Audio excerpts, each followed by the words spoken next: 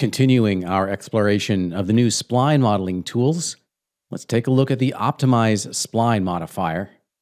As the name indicates, it optimizes level of detail, reducing the number of knots while attempting to maintain the shape of the spline. So that we can see what we're dealing with a little bit better, let's take a look at this in wireframe. I'll press F4 to enable edged faces and select the spline object, which I currently have displayed as a renderable spline in the viewport. And I can see the polygon edges telling me that it's got a pretty consistent level of detail overall. There are some places where it's bunching up, but in general, it's not an optimized spline. And that's by design. I wanted it that way because I knew I was going to be applying a spline overlap modifier. Let's take a look at that in the Modify panel. I've got some spline overlaps, and at the bottom is the freehand, and inside its interpolation, I've got steps of 6. And I actually did change the Optimize setting. I turned that off so that we wouldn't get any straight segments. Okay, so at the top here, let's go up to our spline overlap. We've got 3 of them here to iteratively apply that modifier a few times for better results. I'm going to enable Show Knots at the top here, but I can't see the knots inside the object.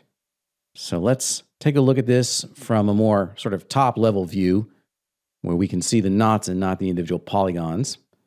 I'll right-click in the viewport if I need to give it focus and press F4 to turn off edged faces.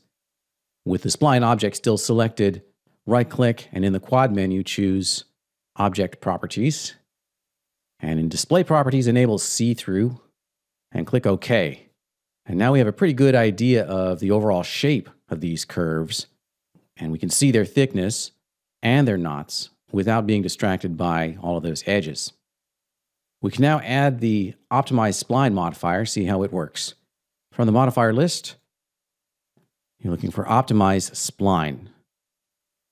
Add that, and once again enable Show Knots.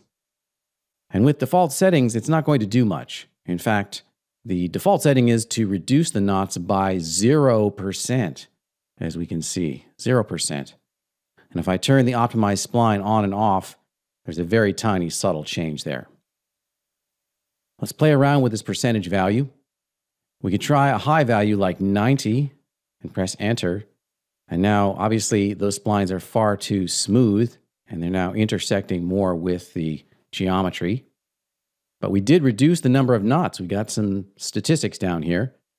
We reduced it by 90%. All right, well, let's bring this to something more reasonable. I played with this previously and determined that a good value was 55%. The minimum number of knots is just what it sounds like. You can't have fewer than 2 knots, in this case, on each one of these individual splines. If we wanted to increase the overall level of detail, we could set the minimum knots to something high, like 100. And now we get some of that detail back. But I'm going to actually leave it at its default of 2, because I want to have a pretty heavy optimization here. We can make the result more accurate by increasing the iterations and subsegment parameters here. Iterations is the number of times that this routine will run. I'm going to increase it to its maximum of 16. And subsegments is a sampling value, and it's essentially sampling the curve before it runs the optimize. And if you increase the subsegment up to its maximum of 10, you'll get the best possible results. Okay, we've done some pretty good optimization here. We've knocked it down to 55% of its original number of knots. Let's now check this out in polygon land once again. Ultimately, since I'm going to render these, the polygon count is more important than the knot count.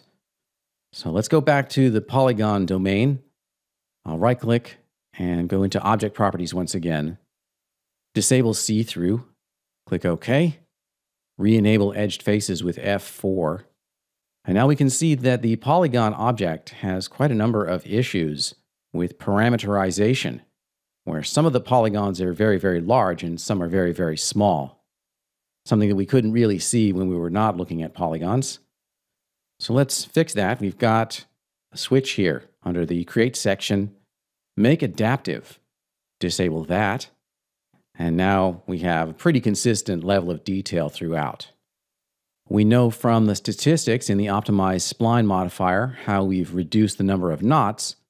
Let's also investigate how we've reduced the overall polygon count.